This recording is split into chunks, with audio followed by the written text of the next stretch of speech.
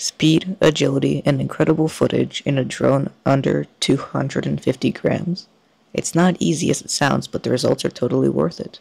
This drone comes in at 249 grams, has an O3 air unit for excellent 4K footage, uses a 6S battery, and it can even be programmed over Bluetooth from your phone. I'll show you how I made this ultra light, high performance drone, the challenges I faced, and how you can build one too. I hope you stick around, because this is going to be awesome. Alright, so for this build I'll be using the Siren F3 split frame from Quadmula, the P1604 2850 kV motors from T-Motor, an F405 20x20 flight stack from SpeedyB, a 6-cell 650 mAh battery from Tattoo, the DJI O3 air unit, and 3016 props from HQ Prop. Let's get these parts unboxed.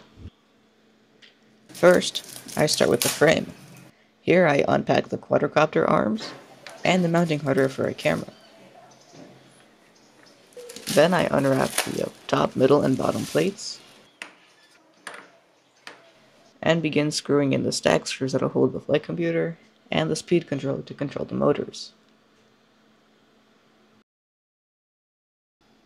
Then I lock the arms in place and secure them between the middle and lower plates. Next, I add 20 and 25mm standoffs to the bottom plate and the middle plate. These will be used to hold the top plate.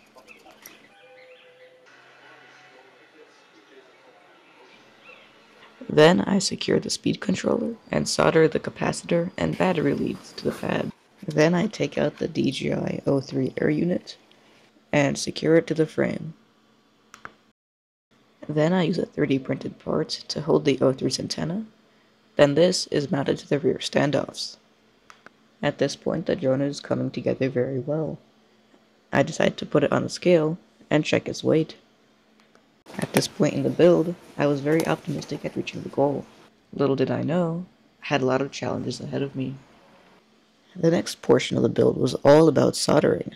Each motor has 3 wires, which means 3 pads. All in all, I have 4 motors, which means I had to solder 12 pads perfectly for everything to work correctly. The best way I found to doing this was by first mounting the motor, then taking the wire and wrapping it behind the standoff. Then I knew how much wire I needed and would cut off the extra. Then I would tin the wire, tin the pad, and solder the wire. Then I would repeat this 11 more times. With the first soldering portion completed, I wanted to test my work. I tried powering on the drone with a smoke stopper, although it would not power on. At this point I was very worried that I might have shorted something, so I tried selling the stack for smoke. The issue was actually user error on my part for not turning on the smoke stopper. I wrongfully assumed that electricity was flowing when it indeed was not. I tried again with turning the smoke stopper on and everything powered on perfectly. That's perfect. Okay, it works. Then I had to solder the DJI O3 to the flight computer. These pads were absolutely tiny, and it was nearly impossible for me to solder to them. But somehow I was able to get it done.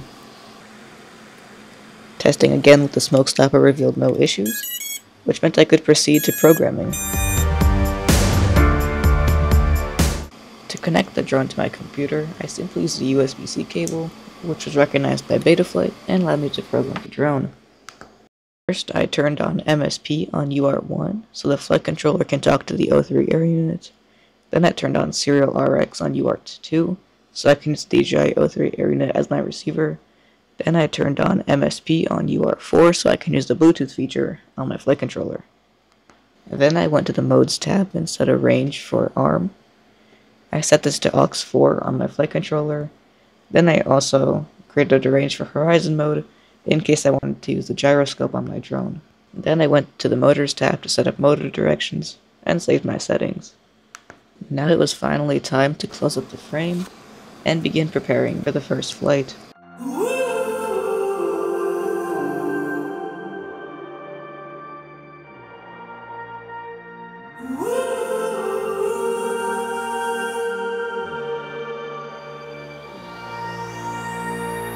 I'm a sparrow, I'm alive like an arrow, I'm awake even in the night.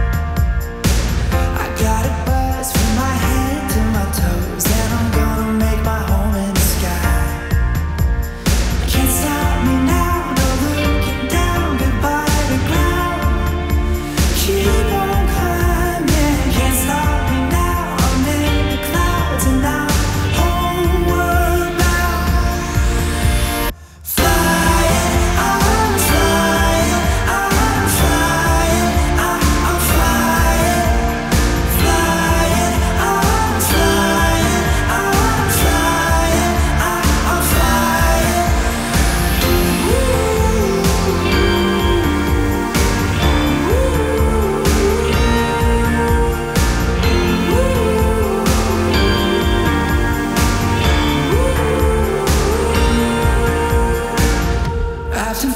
Cause up here I can see forever.